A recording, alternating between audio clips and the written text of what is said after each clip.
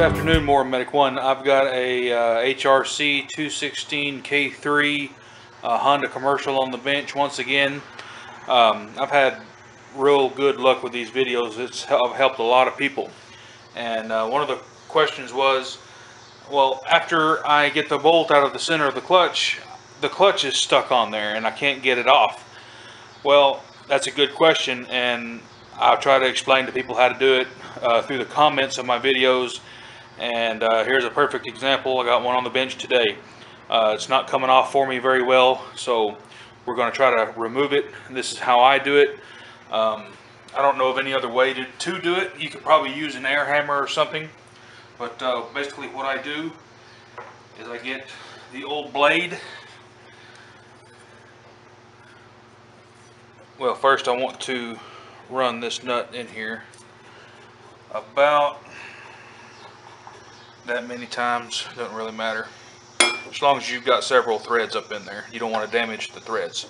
Go ahead and reinstall the upper blade, and about that many turns on that nut bolt.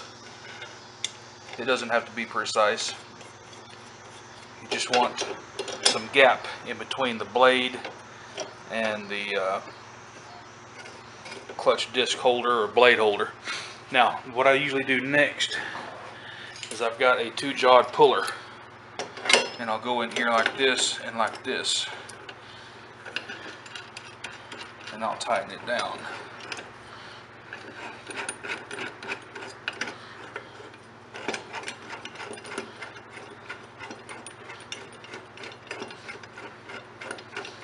Let me grab a 7/8 wrench to turn this with, and I'll be right back.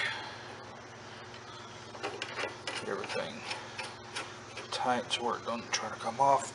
A lot of times you can just do it. Look at there, it's coming off my hand. Sometimes they're just stuck on there like crazy. Okay, I don't know if you saw that move or not, but it did move. So let's go ahead and remove our tool.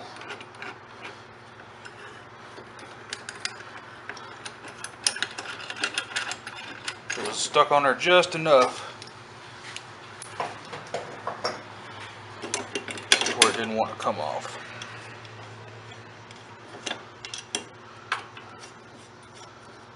I think we've backed it off enough to where it'll come off now. Let's try it.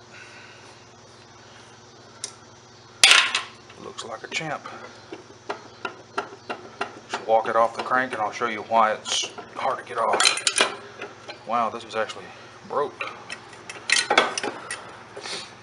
Yep, it's going to need a clutch disc here and a clutch spring. I'll have to go get one of those. Clutch spring is broke, and a new clutch holder, of course, because I've got the new parts here. Got the clutch spring. It goes there. Here's the broke one. Kind of do a little side-by-side comparison here. As you can tell, the clutch disc on the new one has the little nylon or bushings. Let's see if I can get close up on that. And then the old one, as you can tell, has the bushings have long been gone and has been wearing metal on metal on the clutch holder like this. And whenever the mower's running, it's constantly making all kinds of racket and banging and clanging and knocking and carrying on. We're going to get this thing put back together. The new clutch is going to fit. Well, basically what you need to do is the spring goes either way. You can that way or that way. And then the clutch disc fits like that. Basically what you're going to have to do is kind of get this thing on the lawnmower and get everything kind of halfway lined up, and you're going to start the bolt that holds this on. Alright, once you get everything situated, First of all, you want to take you some emery cloth and clean up the crankshaft here.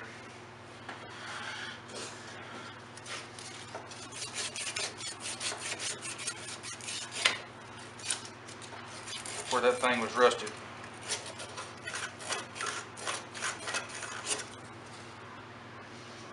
Put you a little dab of grease or some anti-seize on the crankshaft right there. I like to use Johnson Evinrude triple guard grease. It's totally waterproof and it won't wash away, and it's a very good it's a moly based grease, and it works great for anti-seize applications for use in salt water. I have used this stuff more than anything. It's real thick and real tacky, and it stays in place. So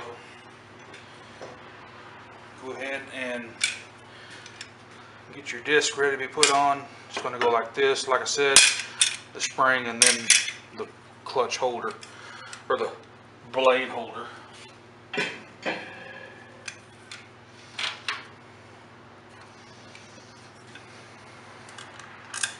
Get your clutch bolt ready to go on. Just kind of halfway get everything lined up, and it may take you a couple tries, but once you get it on there, the bolt is long enough to where you can start the threads.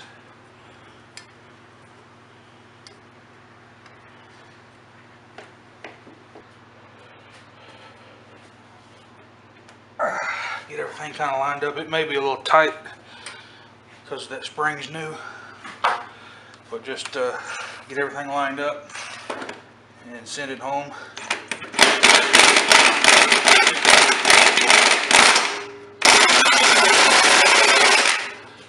I don't know what the torque spec is on that.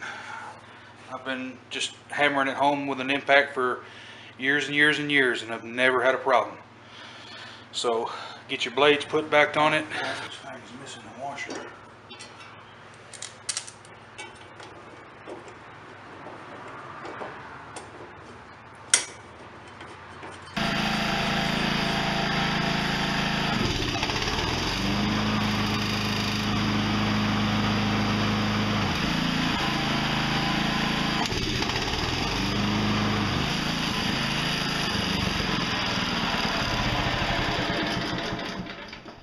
Good to go. If you have any questions about Honda lawnmowers, let me know.